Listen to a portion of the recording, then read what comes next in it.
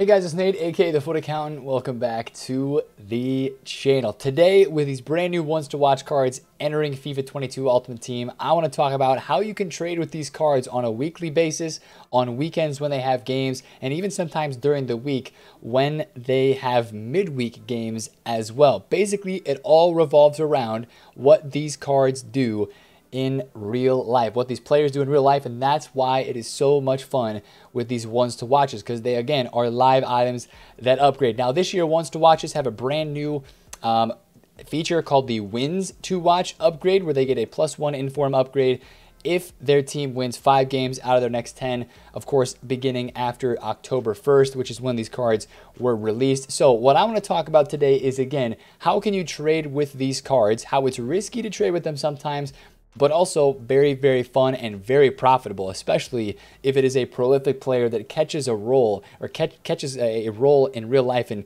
has some really good games and gets in form and then gets some special cards in FIFA. It's very, very fun to trade with these items. So again, this is the ones to watch Team 1 that was released a couple days ago inside of FIFA 22. Now, if you look at this team, there's actually a decent amount of defenders in here, which when you talk about ones to watch, defenders are usually not the best ones to trade with. Attackers, and especially attackers and midfielders, players that are more attacking in general, have way better trading fluctuations on this game with ones to watch cards, because if you think about it, they're live items, right? And who's scoring goals and getting team of the weeks more often than not? Attackers are, right? And at least who is more prolific and more seen as a player that could potentially get an upgrade? Attackers. So when I look at this team, I just want to take you through some of the things that I see right off the bat, some of the players that I like and I know are going to fluctuate. Now, of course, this is only Team 1. We're going to get 3 more players today on Sunday, and or on Sunday when Sunday comes, and we already have a huge list of players that are not released yet that we can talk about and know that we're going to see, and also some ones to watch cards that have not been released yet. So I want to talk through all of that today, but specifically even right now, this weekend, as some of these cards have games, I bought some Mullins tonight, right? Because these cards were fresh into packs, and I know that tomorrow he has a game. I'm recording this on Friday night, heading into Saturday, but you might be on Saturday night right now looking at Grealish or Alaba, who have games on Sunday, and you might be thinking, or maybe even Hakimi. You might be here thinking, man, these cards prices, if Grealish is starting for Manchester City, he's probably going to rise up, because people buy these cards as they head into the game because they want the player and they expect the player to have a good game, and then they sell after if the player doesn't. So let's start talking about some of these fluctuations on some of these cards. So let's talk about Grealish, for example, right? Grealish wants to watch, one of my favorites, right? A big transfer, of course, to Manchester City, a big fee, and a very hyped up player. A lot of eyes are on Grealish, right? To perform well at City, and for him to score goals, right? A prolific attacking type player in this game. Now, one thing to note, let's say Grealish with his game this weekend. Actually, I'm going to take a look at SofaScore and pull the game up, because on Sunday, Grealish and Manchester City play against Liverpool, right? Let's say, since this is a big game, there's probably going to be an inform that comes out of it. EA likes to give the special cards out of these big games. Let's say Grealish scores 2 goals, right? When Grealish scores 2 goals, you're going to see one of 2 things happen. Well, number one, his price is going to rise up pre-game as you head into the game. People are going to buy his card because they expect him to do well, they expect him to score goals, and maybe to get an inform. If you buy ahead of the game, you're always going to have the best profits, but that's where the most risk is. So let's say Grealish is 40,000 coins when the game starts, when the game kicks off. Let's say he scores a goal, right? Jack Grealish scores a goal. What is going to happen to his card? It's going to shoot up in price, because people are going to go onto FIFA and buy it, thinking that, oh man, he scored a goal, he might get an inform, a Team of the Week card this coming Wednesday when Team of the Week is released, that would upgrade this ones to watch item to an 86, right? His inform would be an 86. That would upgrade this ones to watch to an 86 as well. That's where the hype with these cards is, and that's how you can make coins off of them. So pick some players that you want to watch, and especially if it's an attacking player. When we get into Team 2 for ones to watch, or the mini releases that are coming on the weekends, the best players that you're going to want to watch to trade with on the weekly are going to be cards that are consistently, or players that are consistently starting, consistently playing, and scoring goals, right? Or at least getting goals and assists, and a team that is doing well as well, right? Some of these bigger teams like Manchester City, Manchester United, Dortmund, some of these teams that are performing really well on their own level as a team level, because that's going to, bring their price up, and that's going to make them fluctuate more in value. So again, that's kind of what happens. All right, back to our example. Jack Grealish scores a goal, goes from 40,000 coins up to 50,000 coins. You now have the option, can I sell right there at the increased price because he scored his goal?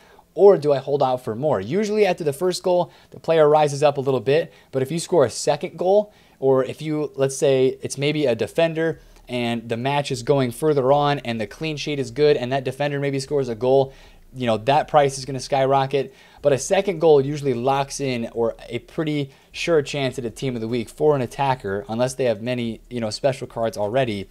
So you would look at this Jack Grealish to probably go from like 50K upwards, maybe towards 60K or something like that, right? That's just the example.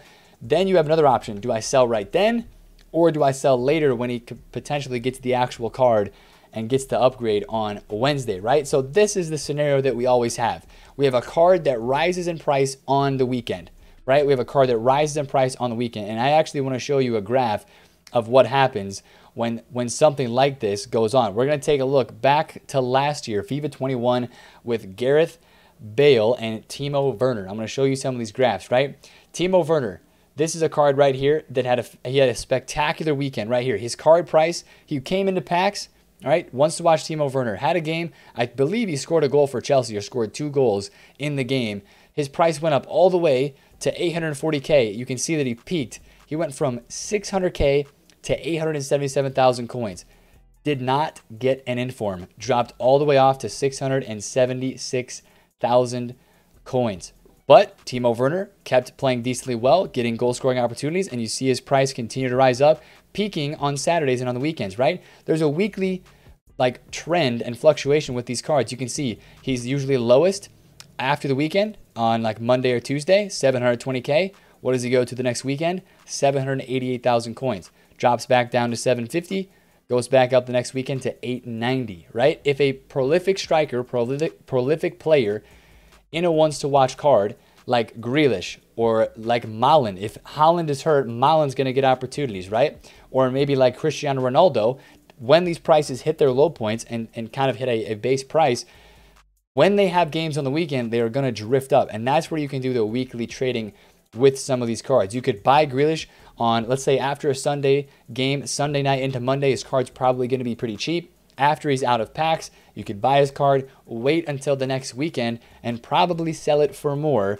because he would be going into another game. People would be buying his card, anticipating a good performance, and that would make his price go up. So that's kind of the weekly trend trading with these cards, right? Grealish, let's say, here's our other scenario, right? Grealish scored a goal. We did that one. Let's talk about whether Grealish did not score a goal. He does not score a goal. His price is going to drop off after the game. He's going to get cheaper. And then from there, you're going to be able to buy in that card, use it in your team, wait until the next week's game, or maybe if he has a midweek game, wait until then, and then sell it after it goes up. So that's kind of the weekly fluctuation for a lot of these ones to watch cards, is they get expensive right before the game or on game day, and then they drop afterwards with a performance that is not worthy of an inform. Now let's talk about some quick investing tips with these cards. Back to our scenario here with Grealish, or even Cristiano Ronaldo. It's probably not going to work that well with Ronaldo since he's on such a high budget, but it might, who knows, right? But let's say Ronaldo scores a goal, right? Ronaldo's 3.1 million coins. Let's say theoretically he goes up to 3.5 mil, or Grealish goes from 35,000 coins up to 45,000 coins. Let's say they score 2 goals. Their price is up a lot. What's going to happen is people that bought that card before the game, people that bought that card just to take the profit, are going to start selling. That is a common thing and a common trend that you see with ones to watches. So Grealish will go up during the game, and he'll actually drop off after the game, still be at an inflated price, but it'll drop off a little bit as people who see the profit and they bought the card beforehand want to sell that card. Then there's an opportunity to buy in that window. So basically the card is here, it spikes, and then it drops off a little bit. There's an opportunity to buy in that window before he continues to go up as people buy up that card, expecting it to get upgraded on Wednesday with Team of the Week. So that is another thing to watch out for. It's very tricky to time that sometimes, and you have to make sure that the drop off is big enough. But that is a way you can trade with ones to watches as well after buying post game.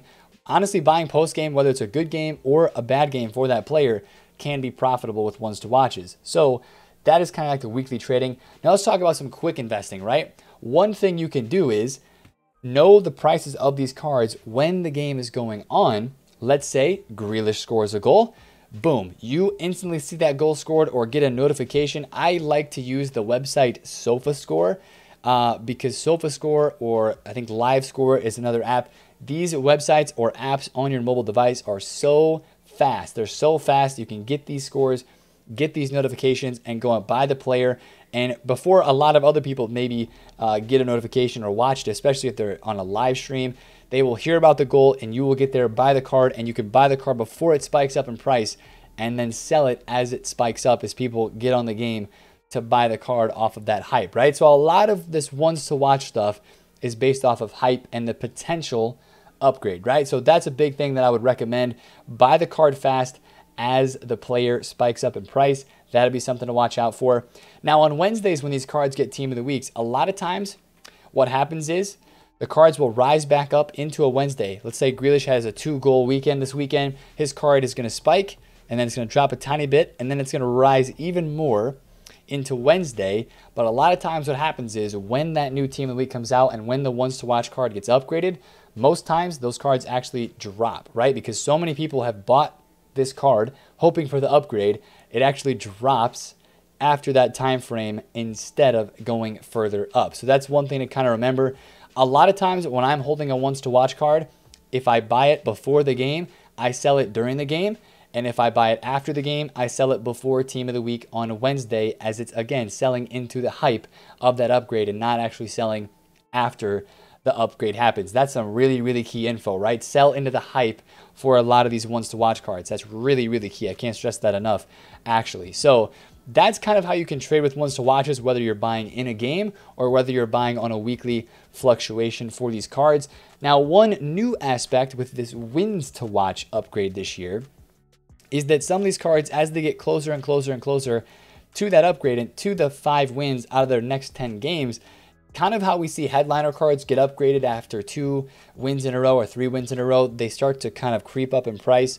What you're going to see is, as a club gets 3 to 4 wins, what you're going to see is these ones to watch cards. Let's say United go out and win their next 3 games. Ronaldo's price is probably going to start creeping up a little bit. If he hasn't gotten an inform already, his price is probably going to start to go up because people are expecting that +1 upgrade on that card. And it's just like we had with headliner cards and with the what if cards last year in FIFA 21.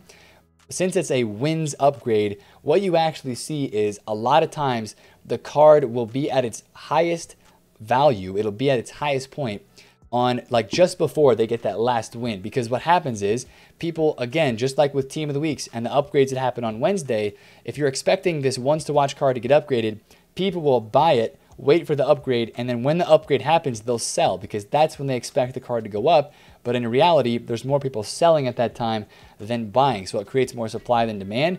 So if you got a Ronaldo and Manchester United have won 4 wins and it's an investment for you, or let's say Dortmund are on 4 wins, Malin's card is up like 20K in price, I would take the cash, right? I would take the cash. Yes, a +1 uniform upgrade is very nice, and it is a nice upgrade. But the safe route is to take the cash and sell in the hype. And that is the big, big, big tip with a lot of these ones to watches is sell in the hype. Now, of course, you have to still maintain and you still have to know regular and general market trends with these ones to watch cards as they're on the game too. Like, obviously, when there's a big promo coming or when there's an area of panic selling on the game, people will sell off these ones to watch cards just like normal cards would when they panic sell any other items or sell their teams inside of the game. There's going to be panic selling on these cards. So these cards are going to be great to trade with throughout the next couple of months because of that live nature to them, right? They have that live aspect where they could upgrade at almost any time based on a player performance. So that is one thing that makes these ones to watch cards very special. They got a dynamic image and a card design, which makes them, of course, very sought after as well. So it's going to be very curious to see which ones to watch items are the ones this year that are the most hyped. I think Hakimi is going to have a lot of hype. Of course, Ronaldo and Messi, with some of the biggest ones to watch players we've ever had inside of this game. Varane is a really big one. But again, the attackers are the ones that you want to focus on, or cards that you think are going to get informs pretty consistently. Those are the ones that you're going to want to focus on in this game. So obviously I've got some Mullins. I bought some Mullins yesterday. I'm looking at this card, hopefully to rise up this weekend. Probably planning to sell him pre-game. Now, there's a little bit of risk there too. What if I sold Mullins before the game and he scores a goal? Well, you know, that's where you have to kind of play and gauge your risk with some of these cards, which makes it really, really, really fun to trade with ones to watches, and really risky, but mostly really fun. So I hope that answers a lot of your questions about how you can trade with ones to watch items in FIFA 22 Ultimate Team. We'll probably show a lot more of this trading on the channel as we talk about maybe some of the moves that I make with them, or moves that we see when a card does well, does get an inform. We'll talk more about it on the channel, I'm sure, in the coming weeks as games are played and these cards get upgrades. So that's the video for today, boys. If you did enjoy, smash the thumbs up, comment down below if you have any questions, and subscribe if you're new. It's been TheFutAccountant. I will catch you guys later. Peace